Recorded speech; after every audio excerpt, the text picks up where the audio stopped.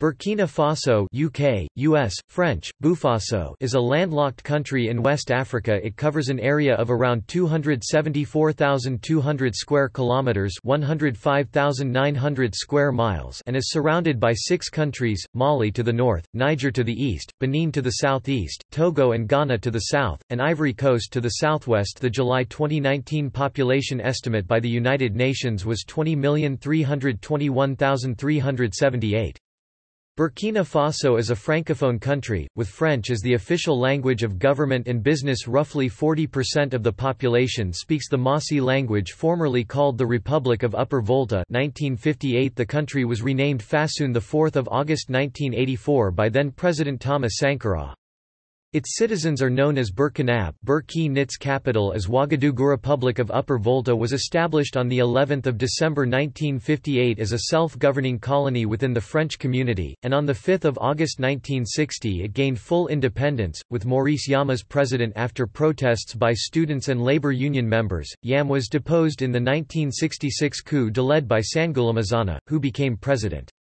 His rule coincided with the Sahel drought and famine, and facing problems from the country's traditionally powerful trade unions, he was deposed in the 1980 coup de led by Say Zerbo. Encountering resistance from trade unions again, Zerbo's government was overthrown in the 1982 coup de led by Jean-Baptiste Oud. Leader of the leftist faction of U government, Thomas Sankara, became prime minister but was later imprisoned.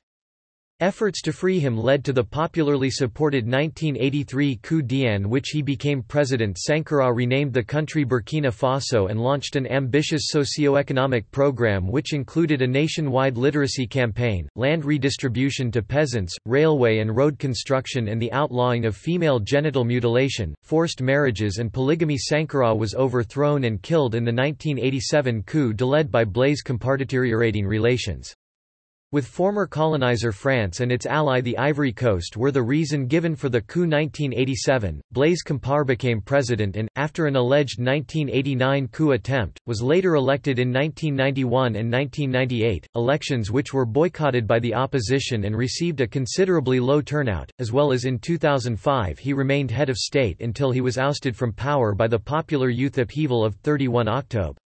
2014, after which he was exiled to the Ivory Coast. Michel Kafando subsequently became the transitional president of the country on 16 September 2015. A military coup against the Kafando government was carried out by the Regiment of Presidential Security, the former Presidential Guard of Compaoré, on 24 September 2015. After pressure from the African Union, ECOWAS and the armed forces, the military junta agreed to step down.